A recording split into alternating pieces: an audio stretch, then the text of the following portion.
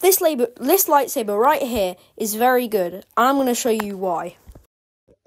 The reason I think this lightsaber right here is very good, one reason is because, you know, it's quite cheap, but I've muted it right now, so let me just turn it off. So you hold this button here, let me just press it back on. The noise is quite nice, but then it does just make that, but it's quite nice. For £23.90, I mean, it's quite good. Like, the durability works quite well on that, but stuff like that, yeah, it's an overall good lightsaber. But yeah, the hilt is quite nice, as you can see. It's nice, there's the sound right there. And then, yeah, so it's quite a nice lightsaber. It's got a choice of different colours, as you can see here. But then, yeah, so it's just an overall good lightsaber in general, which, in my opinion, I think you should get it. I'll put a link for it down below in the comments section. And yeah, hope you enjoy.